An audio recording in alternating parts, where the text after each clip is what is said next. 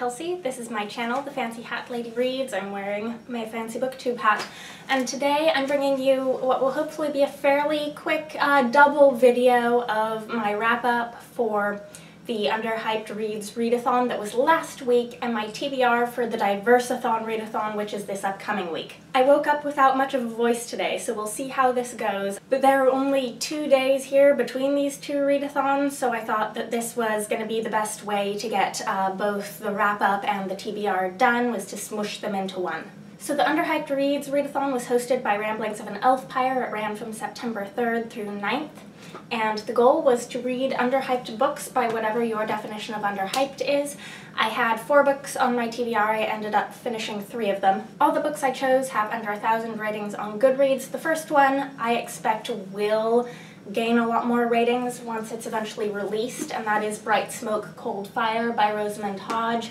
I consider this underhyped though because I would have thought that as the first book in a fantasy duology by an established YA fantasy author, this would have gotten some pre-hype, and so far I haven't seen anyone talking about it on BookTube.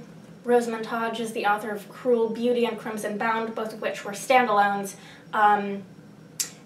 and I struggled a bit with this. I don't know what I really thought of it. And I think this is partially because if you had stopped me in the middle of one of her standalones and asked me to pass some sort of judgment, I would have been like, what the heck is going on? I have no clue.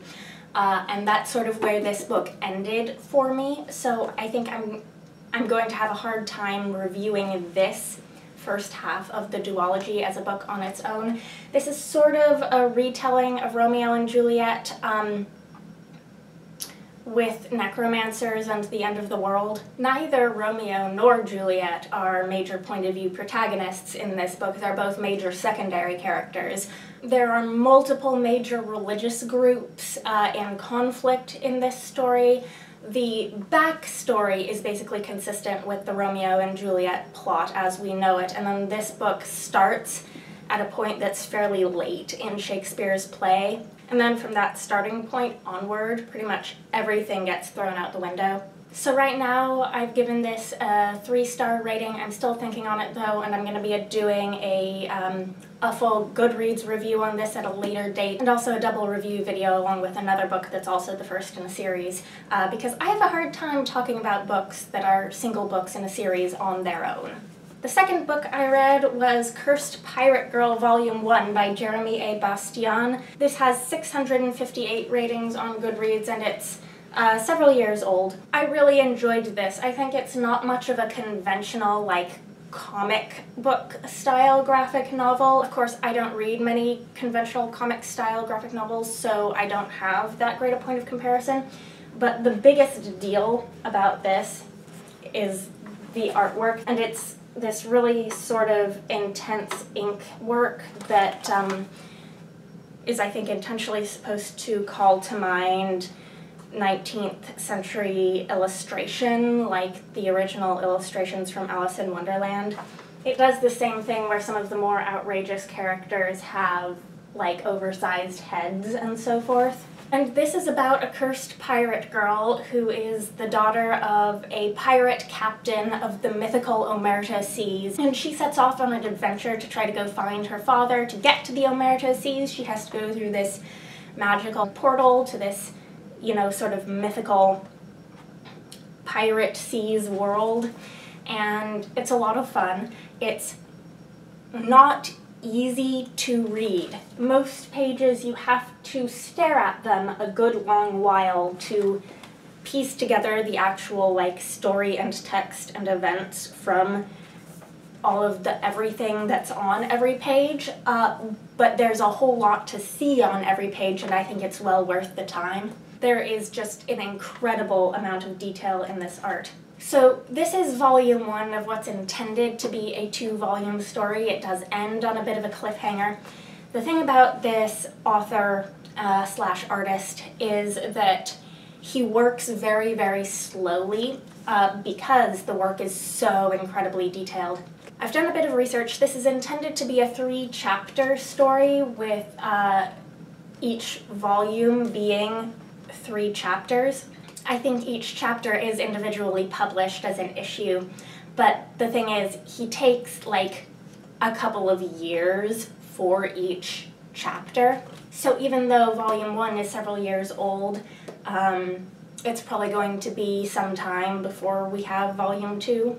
I actually find that I'm frequently drawn to the sorts of authors who take a lot of time with their work and maybe aren't publishing on a regular schedule, but are really meticulous with their quality. So this isn't something that I particularly mind, and I've enjoyed discovering a graphic novel artist who works this way.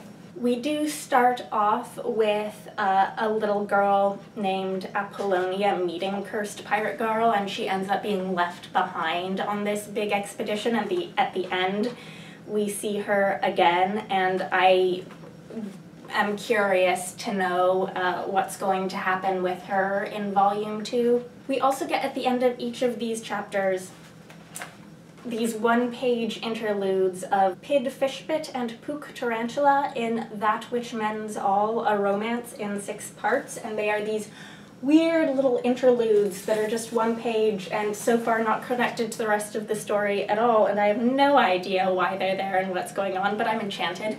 So yeah, Cursed Pirate Girl Volume 1 was interesting and delightful. And then the last thing I finished during the week was a reread of The Phoenix Dance by Calhoun. This is, it has 515 ratings on Goodreads. It's a retelling of The 12 Dancing Princesses set in the same kingdom as one of her other novels, Aria of the Sea, which I read quite a few times. That was a book I reread several times in high school, so I remember that one fairly well, but I think I only read this once, so I didn't remember it very well. If you're thinking of picking these books up, this one takes place several decades after Aria of the Sea, but some characters from that book make appearances as secondary characters in this book, so if you don't want to be spoiled at all, then I would suggest starting with Aria of the Sea and then reading this, even though this is a perfectly good standalone. This book and a lot of her other books are sadly out of print, but you can find them used online, so if they interest you, I highly encourage you to do so. This is a retelling of The 12 Dancing Princesses, and the protagonist of this book is a girl named Phoenix who, at the beginning, gets herself apprenticed to the royal shoemaker. And sort of the big emotional crux of this book is the fact that Phoenix is a character with bipolar disorder. It goes by a different name in this world, but basically it's bipolar disorder. And in the afterword, the author says that she herself has bipolar disorder and had wanted to write about it, but didn't quite know how until she had this sort of revelation that she was going to use the story of the 12 Dancing Princesses to talk about bipolar disorder in a book for young adults. And I think I kind of missed that whole aspect of this book just a little bit when I read it when I was younger. But on this reread, I could really clearly see how she was trying to use this story and this fairy tale retelling to raise awareness about mental illness to an audience of younger readers, and I really appreciated that. I've read some Goodreads reviews on this because I just was flipping through Goodreads to see what other people in general thought, and some people seem to think that the focus on mental health takes away from the retelling, and I don't agree with that. I sort of think that some of the best retellings are retellings where the author actually has something they want to say with the story that's their own thing that they feel passionate about and want to talk about, and they've found this story as the way for them to talk about that. And I think that's definitely the case with this book. Now, this was published in 2005, and one of the things I think I want to emphasize pretty soundly is that this does not read like young adult fiction of 2016. This reads like young adult fiction of 2005, and I think there have been significant changes in the genre since then. I think compared to most of the YA fantasy being published today, some of the political intrigue and political discontent in this book is just downright flimsy, and the world building is kind of more whimsical than believable. So in In those ways, I think it reads a little bit more like today's middle grade, even though the protagonist is a teenager and this is meant to be a book for teenagers. There's a minor plot thread about Phoenix's family and the Duchy of Treboness that honestly felt a little underdeveloped and pointless. Some of the descriptive language is really beautiful. She describes this place, this city in this kingdom as just this really gorgeous place that I'm just like, I want to be there. So overall, I was really pleased with this reread for what it is, and I gave it 4 stars. The last book I started for DiverseAThon on the last day of the Readathon on Friday but didn't finish was Mortal Fire by Elizabeth Knox. This is another YA fantasy. This takes place in like an alternate 1959 New Zealand. And I had absolutely no idea how long this book was because I looked at this and this looks like a kind of short YA fantasy book. But the pages are so thin, and this is actually 436 pages long. I didn't realize at all, so if I had known that, I would have known there was no chance I was going to finish this in a readathon week. But I was silly and I didn't look at the page count before I started.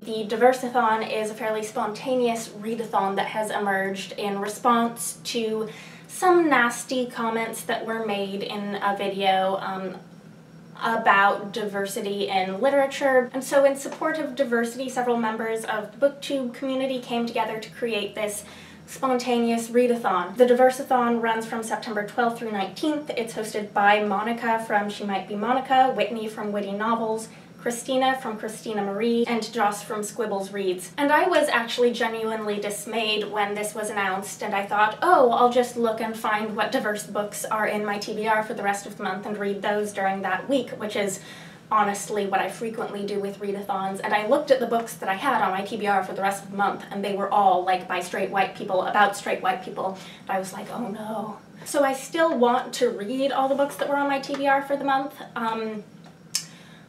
But in the spirit of the DiverseAThon, which is about diversifying our reading so that we gain a wider experience of the world, and we challenge ourselves to read stories about people who are different from ourselves or by people who are different from ourselves, I decided that I was going to layer on top of my previously scheduled reading for this week some novellas and other short fiction that represent the diversity that sadly was not present in my previously scheduled reads. So first I've got a couple of novellas that are published in book form that I really want to read, and the first is Binti by Nnedi Okorafor. This won both the Hugo and the Nebula for Best Novella. This is a sci-fi story. Nnedi Okorafor's writing is based in her African heritage, and I have been itching to read this for a good long time, and because it's short, I had been thinking that I would wait for a readathon to show up to read this for a readathon, and this is just the perfect readathon to read Binti. The second novella that I have printed in book form is Six Gun Snow White by Catherynne and Valente. This is a little longer and her writing is very dense, so this might actually take me a good long while to read. This is a Western retelling of Snow White in which the protagonist is biracial and half Native American. As far as I'm aware, the author isn't of Native American heritage, but she does write very diversely. She writes things that are inspired by a whole range of different cultures, and what I've read of her so far, she seems to me to treat all of the cultures she writes about with an incredible amount of respect. So I thought this might be an opportunity to bump this a little higher on my TBR. And then I've got another thing that I want to read. I don't know technically if the length of this makes it a novella or what. I don't know what the length for a novella is. But this is available for free online, and so I've printed it out because I cannot read on my computer screen, and that's The Pauper Prince and the Eucalyptus Jinn by Usman Malik. Yes, this calls it a novella. I don't know because I've printed it out in web page format what the length of this is. compared to like the length of these. But yeah, I struggle a lot with short fiction because I can't really read very long things on my computer screen without like hurting my eyes and giving myself a headache, and I don't have an e-reader. So one of the things I sometimes do for individual short stories that are free online is I just print out the webpage and read it like this. The author is Pakistani and lives in the United States, and I think this is about a Pakistani-American character, and I think there's going to be fantasy and folklore and so forth in it, which is very much my thing. I've actually heard very good things about this on various booktube channels of people who've read it, so I'm looking forward to reading this. And then I may just browse around online for some other short fiction of the much shorter variety, depending on how much time I have, who knows. So that's my sort of loose TBR for the DiverseAthon, as well as my wrap-up for the Underhyped Reads Readathon.